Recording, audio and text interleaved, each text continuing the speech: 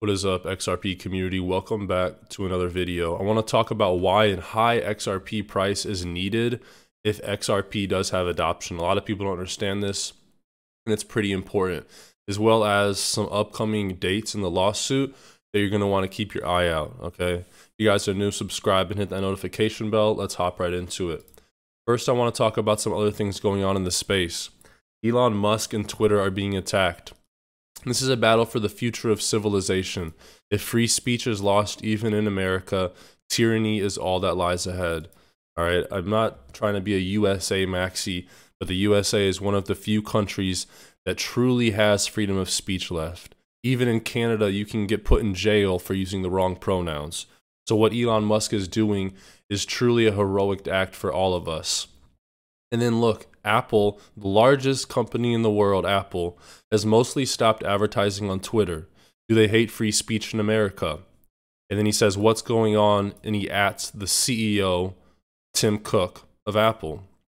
Okay, recently we've seen Elon Musk threatening to make his own cell phone if Apple removes Twitter from the App Store. And guess who retweeted this? Besides 18,000 people? Kanye West. Right? Kanye West, a very polarizing figure. You don't have to like him, but it's good to see that this guy is getting support. We all should be standing with Elon. This is not about politics. They're trying to make it about politics. They're trying to divide and conquer us. This is about freedom, okay? Quick thing about Tether, okay? If you guys haven't heard of the Tether FUD, it's not really FUD, okay? Tether is a very sketchy organization, and this has a little bit to do with it. So, CZ Binance, right? A lot of crypto exchanges have been collapsing, FTX being the first one. And CZ Binance says if an exchange has to move large amounts of crypto before or after they demonstrate their addresses, this is a clear sign of problems. He tweets this out a month ago, right? And it is kind of weird. If an exchange is showing you how much money they have, and right before they show you the money, they move the money around, you would think maybe the money wasn't always there to begin with. Look at this. Just the other day, Binance took $2 billion and transferred it to an unknown wallet. And this shook up the internet because Whale Alert covers these transactions. And CZ says, this is part of the proof of reserve audit. The auditor requires us to send a specific amount to ourselves to show we control the wallet. And the address and the rest goes to a change address. Ignore FUD. So it's kind of ironic. He's saying, don't trust an audit if the funds get moved right before the audit, and then they move $2 billion during the audit, but for them, it's part of the audit. Now, a quick thing about Tether, I'll play this clip at the end. I'll do the XRP stuff first. That's why you guys are probably here. Why a high XRP price would benefit Ripple. This is from Mason Versilius. A lot of people argue that Ripple doesn't care about XRP and just use it to fund their business. These people don't understand Ripple. Okay, Ripple has RippleNet, which doesn't use XRP. RippleNet is a real-time settlement software that is used massively right now. XRP is the on-demand liquidity product. Think of the real-time settlement software as the cake, and all the icing with the cherry on top is the on-demand liquidity software. This uses XRP. Now, the reason a lot of banks, people say, oh, well, they only use the software. They don't use XRP. Well, the reason they don't use an XRP is because it's an unregulated cryptocurrency. These big banks have thousands, well, maybe not thousands, hundreds of lawyers. And a legal team is not going to say, yeah, go ahead and use an unregulated cryptocurrency asset. We need regulation before these banks can use it. And by golly, gosh darn it, they will use it. Because why would a bank choose to not save money? Which is what the on-demand liquidity product does. It frees up capital, it makes them more liquid. In banks, what do they care about? What does all business care about? The M word, money, okay? So this is from David Schwartz, CTO of Ripple. And if you guys like my videos, hit the like button. I really appreciate it. It helps support. I know it's annoying when people say that. It's called a call to action, but thank you in advance for smashing that like button. The most obvious benefit to Ripple of an increased price for XRP is that it increases the value of Ripple's XRP. This means that Ripple has a greater ability to incentivize partners in liquidity. It also means that Ripple can raise more revenue by selling XRP. Indirectly, more value almost always means more liquidity and trade volume. XRP already has each of the other characteristics needed to be a good intermediary asset, but it will be initially limited by the available liquidity. Greater liquidity will give Ripple more flexibility to target larger corridors. And cross-border payments, as we know, is trillions and trillions.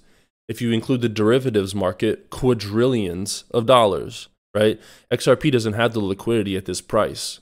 But over time, greater liquidity will allow Ripple to target these large corridors where trillions of dollars are moved. Also, to some extent, Ripple's success is limited by people's perception of Ripple's success. If you think Ripple's payment technology is going to be the next big thing, you'll be willing to invest the money and resources needed to implement and deploy it. If you think Ripple is a scam, you're not going to integrate it or perhaps even look at it, whether it makes sense or not. XRP's price is seen as a measure of Ripple's success or likelihood of future success. It is also important that it not be terribly expensive to hold XRP. A higher price will mean that a similarly sized cell will produce less volatility. So a higher price could mean a lower cost to hold XRP. So long as XRP's general price direction is up, the volatility can be hedged without much difficulty. When Bitcoin sold for $1, you couldn't really use them to buy or sell a house. You can now. Bigger transactions require bigger value. The higher the price of XRP, the larger the payments Ripple can target. When you're expecting exponential growth, even a small increase in your starting point can pay huge dividends down the line. And now really quickly, a few XRP Ripple dates, okay? On December 22nd, the collective motions to seal documents related to the summary judgment notions will be filed, okay? Originally, 2 disputants had to file their pleadings by November 30th, that's tomorrow. And on December 2nd, in a few days, Ripple and the SEC are scheduled to meet to jointly discuss redactions before a release on December 5th. So keep your eyes on December 5th and December 22nd. And if you guys have been following the FTX meltdown, SBF, Sam Bankman-Fried, is going to be on this guy Mario's Twitter Spaces. This guy Mario's been doing Twitter Spaces, getting thousands. Elon Musk joined his Twitter Space. This is going to be one for the history books. I'm very excited for this one. I think it's on Thursday. Okay, so if you guys want to listen to that, go over to this guy's Twitter. Thursday, December 1st at 12 p.m. Eastern Time. I'm extremely excited for this. And guys, if you're still using a centralized exchange, get a Ledger wallet. I have multiple of both of these. Don't buy them from Amazon. Buy them from directly from Ledger. This is the greatest way, most secure way to store your crypto. It's called a cold storage wallet. I have a link to Ledger in the video description below. The worst thing you could do is get hacked in crypto, so please have good security. If you guys want $41 guaranteed, sign up with Webull. You have to be in the USA or Hong Kong. Sign up, deposit just a penny, and you can get up to $15,000 in free stocks. Typically, you get $40 to $300, but you can get up to $15,000. Sell the stocks, withdraw, keep them invested. I don't care what you do with them, but don't miss out on this promotion. It does end soon. Link is in the video description below. And now for some stuff on Tether, okay? So CTO of Tether right here, Paolo Ardoino. Tether is by far the largest stablecoin in all of crypto. He claimed that Tether hadn't completed its long-promised audit because the Big Four auditors were kind of afraid of the cryptocurrency market, okay? The Big Four auditors, that would be your PricewaterhouseCoopers, Deloitte, KPMG, and Ernst & Young. These are the by far the biggest consulting and accounting firms in the world. I know in the US, I think the world as well. However, the Big Four argue that they can bring more resources to bear on work for crypto clients than smaller auditors. So, not really aligning with what this guy said. And then listen in this interview to the question she asked him about Tether's backing of US dollars, right? Each one USDT is supposed to be worth $1 US. And growing competition from the likes of Circle's USD coin. Joining us now, Tether Chief Technology Officer Paolo Ardiano. Paolo, it's great to have you back. The last time we spoke was nearly a year ago. That was a wide-ranging live stream that did get some attention. There have been no shortage of skeptics. Today, though, you do remain solvent. You've met redemptions. You're reducing commercial paper holdings. Let's start broad, though. What exactly tethers your token to the US dollar?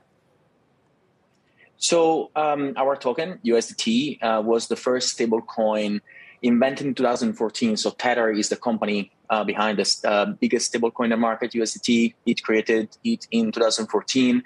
It is the biggest stablecoin by market cap, but also is the biggest stablecoin by daily volume. So while we have reduced our market cap in the past weeks, we still lead by far in terms of daily volume, with volumes that average from 60 billion per day to 120 billion per day.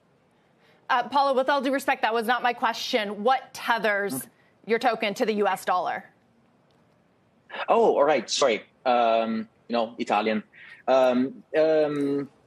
Basically, the most important characteristic of a stablecoin is its reserves.